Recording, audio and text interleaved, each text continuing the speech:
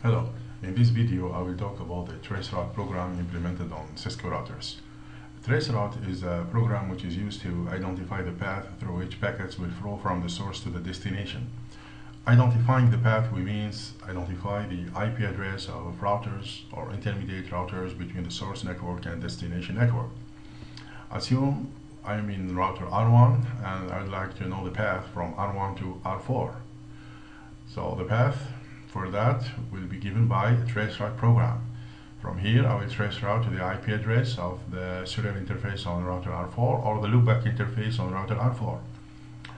The output of the execution of traceroute will provide me with IP addresses of all intermediate routers. Of course, the incoming or ingoing interface, or in other words, ingress interface on router R2, R3, and R4.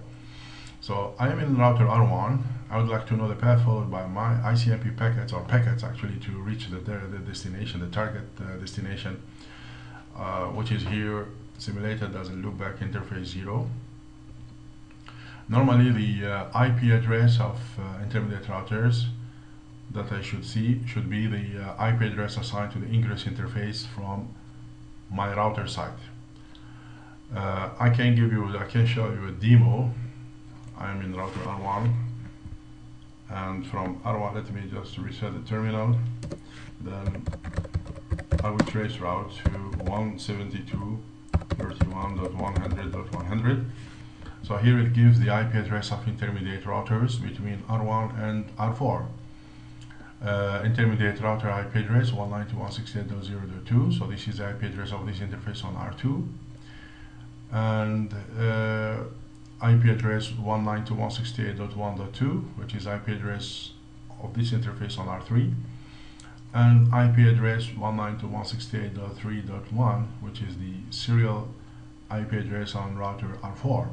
Of course, since the loopback interface is on R4, no need to show also the IP address, destination IP address 172.31.100.100. But if the IP address will be a host, physical host, then it will be shown in the list, in the output list.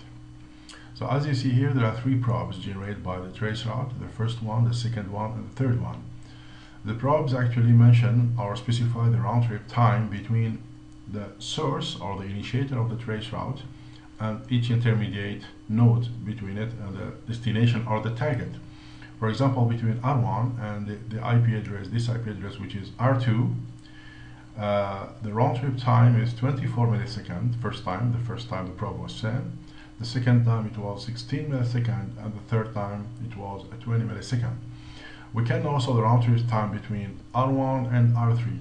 So there are three probes which are exchanged. The first time the probe was sent, the round trip time was 56 or 56 milliseconds. The second time it was 32 milliseconds, and the third time it was 40 milliseconds. Between R1 and R4, where the final target is connected, the first round trip time mentioned 76 milliseconds.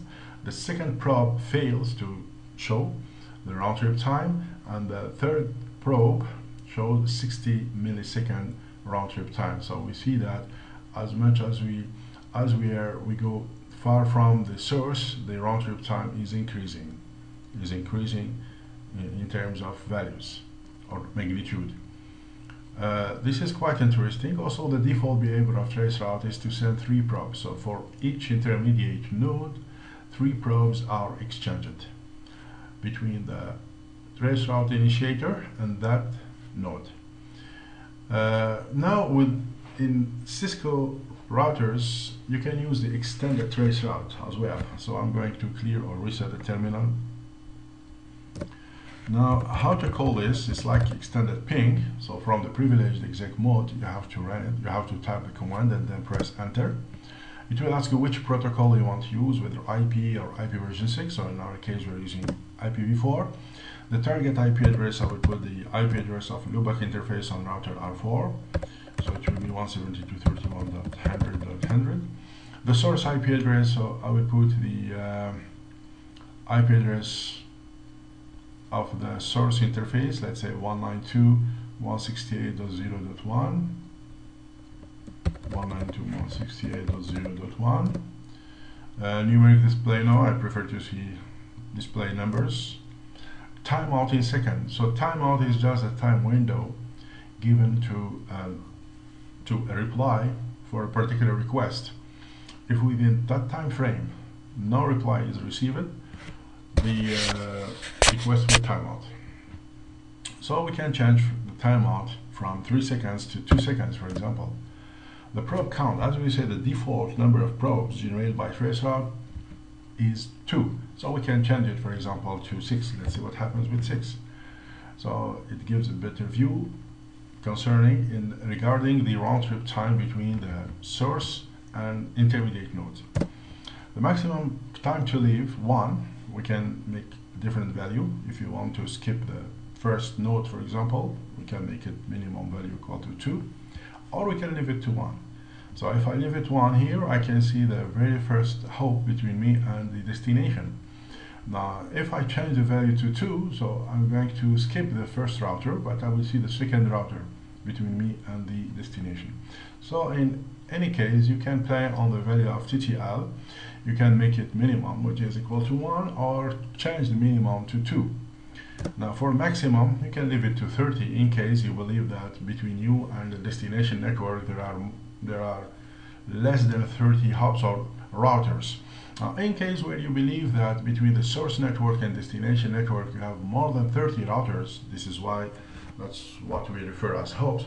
So you can increase this number, but generally it's very rare to find such a thing actually between source network, destination network, more than 30 routers. So let's keep the default.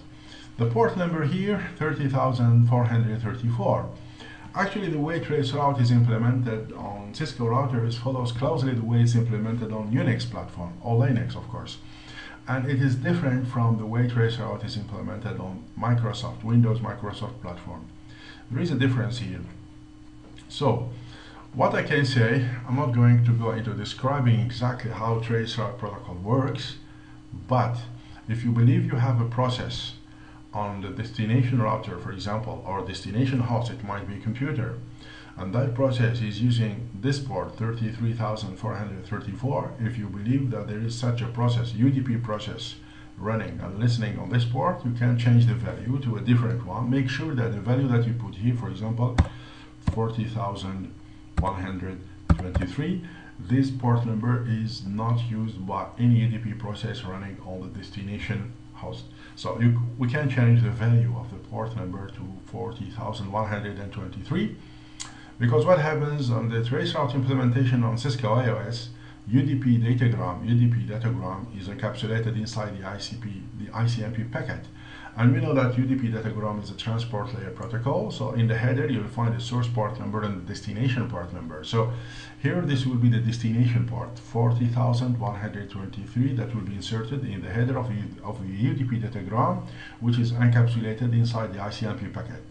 When that UDP datagram will reach the destination, in the case there is no process listening on this port, so the destination will return ICMP packet port unreachable. Once this type of ICMP packet is received by the source, then the source knows that it reached the destination, and then it can stop the process, the whole Traceroute process. But as long as the source does not receive such type of ICMP packet port unreachable, the Traceroute process will keep on increasing the TTL value and sending more probes towards the target. So in our case, we change the value to this, and then we can choose between lows, strict, record, timestamp variables. For example, I'm not going to choose anyone, except that I will press enter. Then I see the IP address of intermediate nodes between the source router, let's say here, R1 and R4. Of course, you can execute Traceroute from host, from computer, from physical computer, but just for the sake of example, I'm just relying on routers in this demo. So here we can say we have 3 routers between R1 and R4, 1, 2, sorry, and 3, 1. So there are 3 routers, and these are the 6 probes. So there are 6 probes which are exchanged, and here we see the round trip time between the router and each intermediate device. So we see how much time elapses when between the source router and each intermediate device. Well, it can provide us with a quite interesting figure in terms of round trip time magnitude. Now I have achieved my first part of Traceroute. What about now if I want to know exactly what is the path using Traceroute? I would like to know the path followed by from the destination to the source. Traceroute, as we said, it gives you the IP address of intermediate routers between the source to the destination. Now I'd like to know the IP address of intermediate routers between the destination and the source. So we reverse, it's like the other way around. Well, can we do that? Yes. Go back again. I will reset my terminal. I write the command the traceroute IP. The target will be 172.168.100.100. Source IP address will be 192.168.0.1. This is the IP address of the serial interface on router R1. And I press enter. Numeric display. Yes, of course. Numeric display. Yeah, display, everything will be displayed in numeric format. Timeout in second, I keep the default value. The prop count, keep the default value. Minimum time to leave, keep the minimum value. Maximum time to leave, the same. Port number, same. But here, if I want to know the path in the other side, from the other way, I type record. And then number of hops, let's say 9.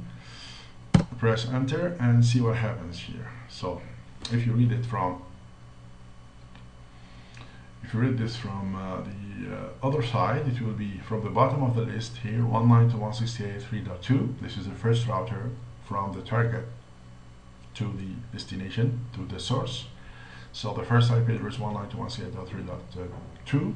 Second IP address 192.168.1.1. Is this true? Yes, it is.